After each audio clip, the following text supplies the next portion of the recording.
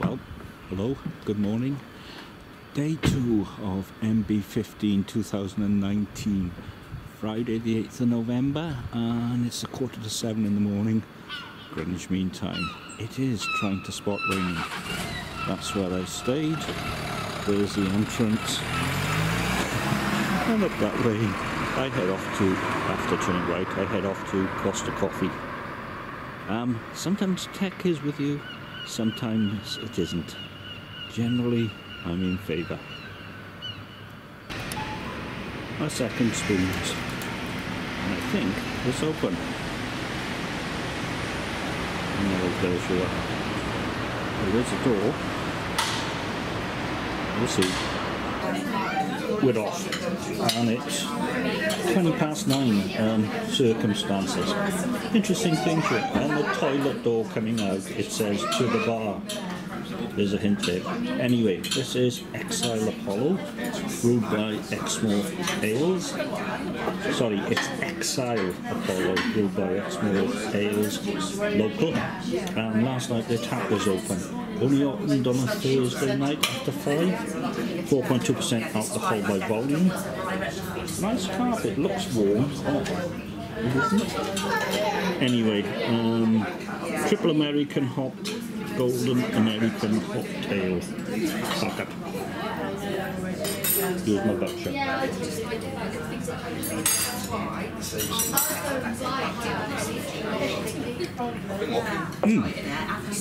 Nicely hoppy.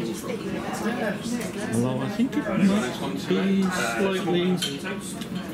I'm going to say B+, which is, I'm going to say 3.1 out of 5 because 0.1s.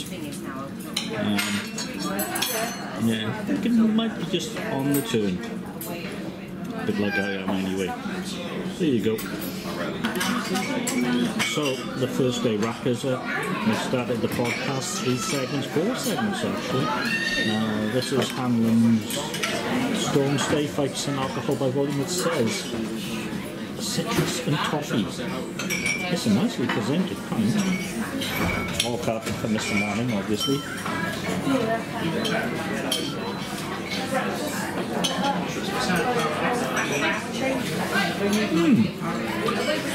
Yeah, sort of rich. I wouldn't quite go as far as toffee, but certainly has a richness, and I'm getting a little bit of citrus hops. And it tastes strong. I'm going to say B+ in a bit. 3.3. I didn't realise it was this close. And it says open. I think it says open. If not, Pursuit. This also start again. This always causes problems. Patrons project. How to stick this into Untapped. SKGN, Dreamline Forms, 1 Northern One, double dry hopped IPA, 7.4% alcohol by malt. Now I'm back in the game here. In Inver, Topaz, Citra and Columbus. Wow, I nearly fell off my chair then. And I'll get a tick down for the Jimi Hendrix. But real flooring, Mr. Manning. Wood.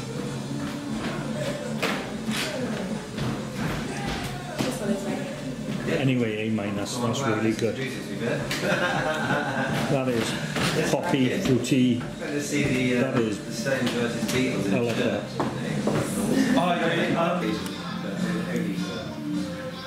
Loaded from Dark Revolution, 5.6% alcohol by volume.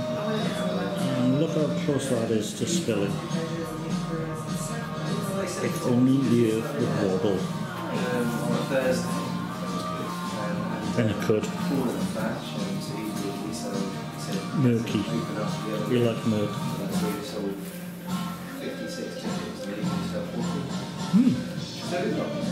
Fruity, tingly.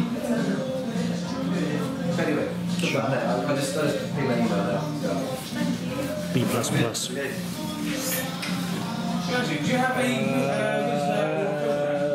Let's go with 3.6. More Patrons Project, 706, 8.2%. I feel I may be snoring before long. However, This is Railroad Foam from Mr. Manning. Strong, just about tasty alcohol, extremely fruity, touch tropical. I'm going A- because it's good. It's very good. It really is. It says it all. Here we go.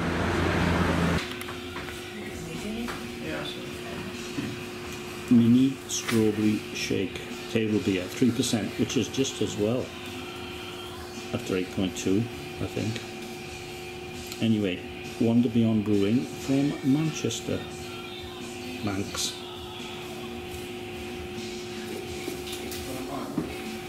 Look at that for artwork.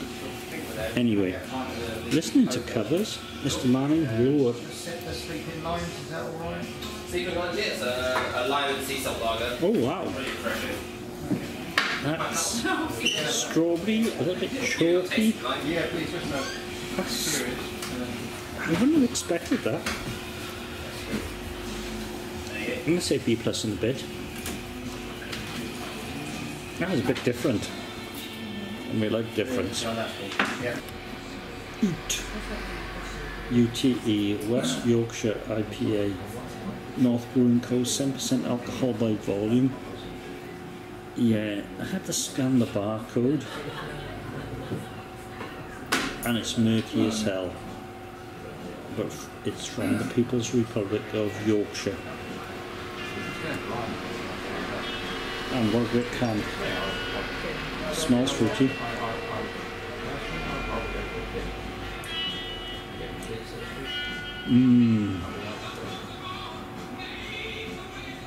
Cleveland's Clear Water.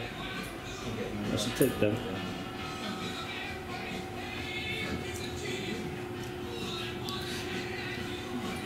I'm getting spicy and peppery and fruity. A little bit tropical. A little bit bitter. A little bit B++. Because I say B++. Okay, this is the last. I'm going old school.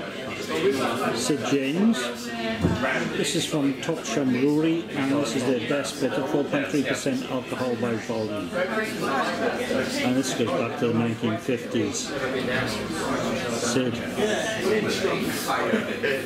Oh boy.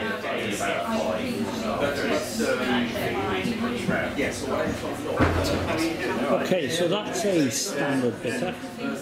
It's a B+3 out of 5, 3.0 out of 5. Oh, getting a bit sleepy.